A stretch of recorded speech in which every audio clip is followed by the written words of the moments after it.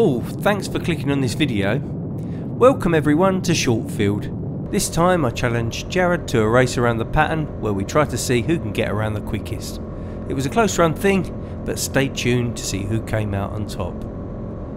Also, I end up breaking the aircraft and have to do some running repairs in the field.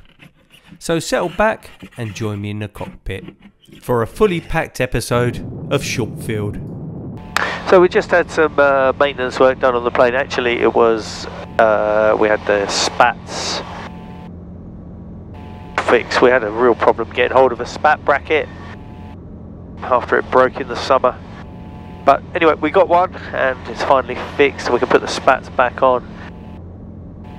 I think a lot of the problem was with the bracket breaking was mainly down to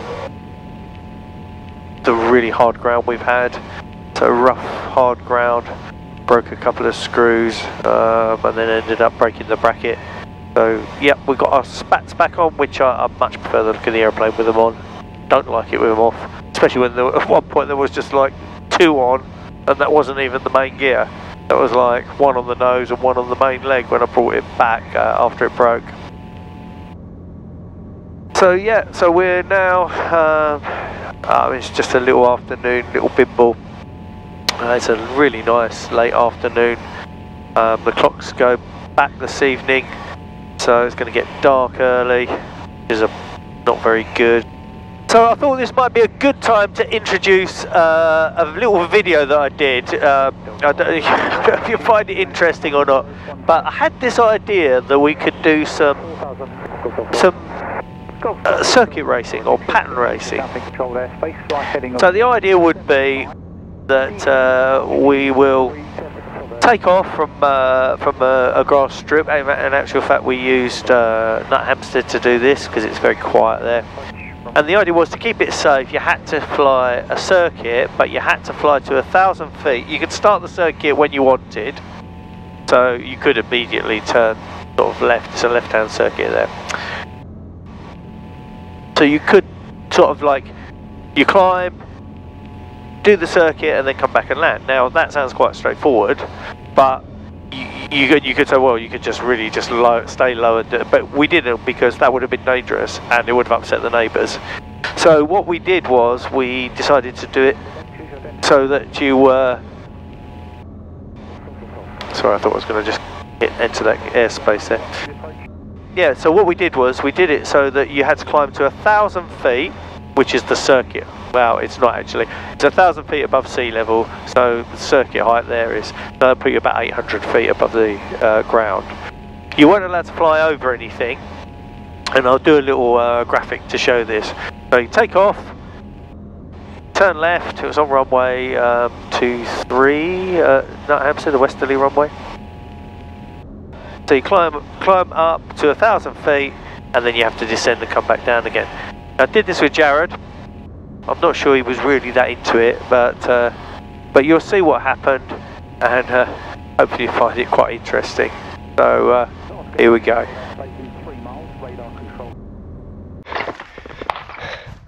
So here we are at Nut Hampstead, my favourite strip, and I'm here with Jared. And I'll tell you what we're going to do, mate. How about, I've got an idea, how about we race around the circuit? You go up, do a circuit safely, got to hit 1,000 feet, and then I'll do the circuit and then see who gets around the fastest. How about that? All right. Okay, you're on. At the moment, cool. So here we go. Jared's getting in and taxiing out for his circuit. We decided to do just the one circuit each, and we'll just see at the end who's the quickest. So as he taxis out, it's having a good look, turning around at the end, and off he goes. So we've decided that we'll start the clock as soon as the wheels are off the ground. So as Jared's powering up here, we get to about 50 knots, then up he goes, clock started, and he's up early to get across that rough bit of ground there.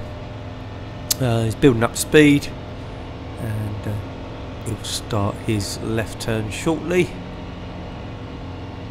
to start his crosswind leg. So it's a climbing turn. He's put the flaps away quite early, which means his speed's pretty good at the moment. And he's climbing up and around. Sport Cruiser was quite light today. We had, I think it was about half full on the tanks, so it wasn't too bad. So he's already starting his left-hand downwind leg, having a good look around, and he will make his calls as well as he goes around the circuit, even though there's no one here apart from me. Always safe to do that. So I think he's just approaching 1,000 feet here, and he'll start reducing power as soon as he gets there. Here he goes. And that's it. So he's keeping away from the no-fly area to the left. So he's hit 1,000 feet, starting his descent. And you can just see the airfield over there.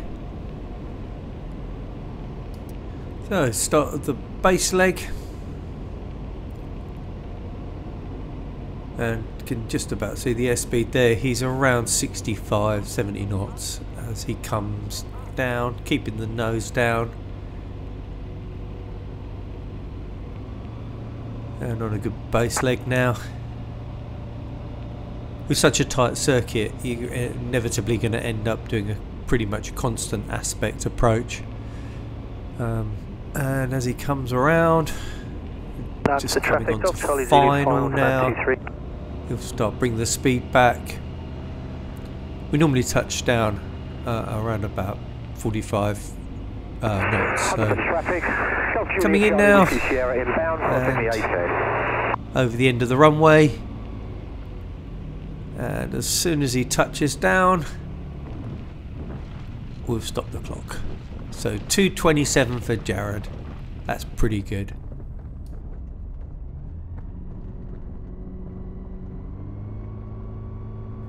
Okay, so now it's my turn. We're powering up, and away we go. It's okay, T's and P's okay. Right, airborne. Let's start that clock. Climbing away nicely, looking for an early left turn. I'll wait until the speed gets to a safe amount to get the flaps away, and I'll do a banking left turn. Climbing away, just watching that speed all of the time. Must get up to 1,000 feet. 7. And looking for 1,000 feet. Sport Cruiser will climb about 1,000 feet a minute. 900. 1,000, okay. Chop the power. Carpet's coming out, brakes off, undercarriage down, mixture's rich, fuel pumps on, fuel sufficient for go around. We're hatched, we're harnessed. Okay, so we're now going downhill and keeping that airfield in sight as I bank around to the left. Base. Nothing on the approach. As I say, these are pretty much constant aspect approaches because it's just you haven't got you can't really square off the base at all when you're so close in. So around we go, watching that airspeed.